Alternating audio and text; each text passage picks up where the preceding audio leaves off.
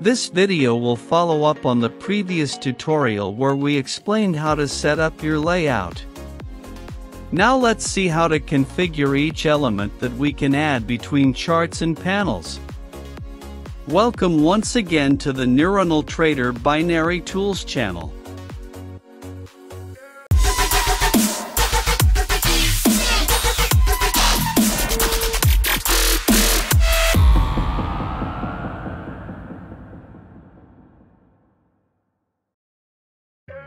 Among the charts, we have ticks, counter ticks, even odd, last digit stats, over under, and worm. The ticks chart offers you a visualization of a graph that you can configure between 20 and 1000 ticks.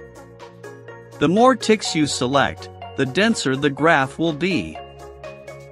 Counter ticks show the data in the form of a bar whose body varies between blue, red, and black. Blue represents ascending ticks, red represents descending ticks, and black represents ticks repeated more than twice. Just below this, there is an accurate count of each tick and its respective percentage weight among blue, red, and neutral or repeated ticks. The ticks to be analyzed are selectable from a population of 20 to 1000 ticks. The even ODD chart shows you a pie chart where you can clearly visualize the percentage load of the last digit of the price as either even or odd. We can also choose between populations of 20 to 1000 ticks. Last digit stats, one of the most popular, it shows us a large bar graph where each bar represents the percentage load of each digit in a selected population of 20 to 1000 ticks, highlighting the most frequent digit with a green bar and the least frequent digit with a red bar. Finally, we have the over-under chart, represented by two horizontal bars.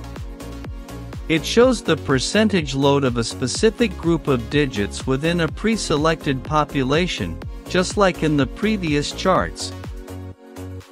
One bar represents under digits or those below a barrier, and the other represents over digits or those above a barrier. Unlike the charts explained earlier, here we not only have to select the population but also the barrier that will determine the group of digits we want to analyze in each case. The under digit group is represented by a red bar, and the over digit group is represented by a blue bar, which will eventually show a black body representing the number of times the digit that represents the selected barrier has appeared. Below these, you will find information regarding the percentage load of each group of digits evaluated, divided between the over group and the under group, as well as the percentage load representing the number of times the barrier has appeared.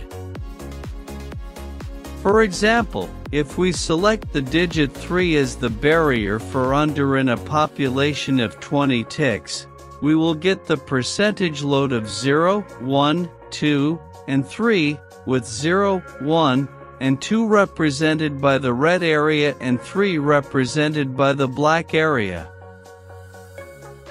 In the case of over, selecting 6 as the barrier in a population of 20 ticks will give us the percentage load of 9, 8, 7, and 6, with 9, 8, and 7 represented by the blue area and 6 represented by the black area. Now let's talk about the panels, which we can choose from: Accounts, Ads, Candlestick, History, Signal Center, Summary Table, and Trade.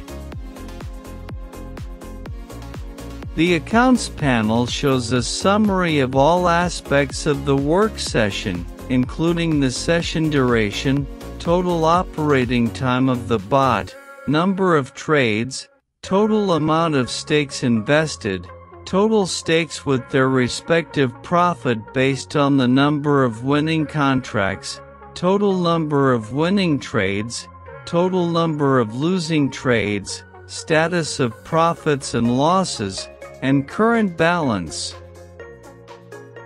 The ads panel is just platform advertising. The candlestick panel is a candle chart directly fed by TradingView, where we can select any instrument we need to view in different time frames and also add indicators, prediction lines, and other resources necessary to make our automated or manual trading more comfortable. The history panel provides a real-time list where we can view the price reached at each tick, its color, and the strength of the movement represented as a percentage.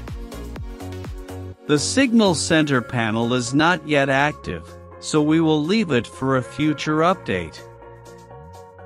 Here's the translation.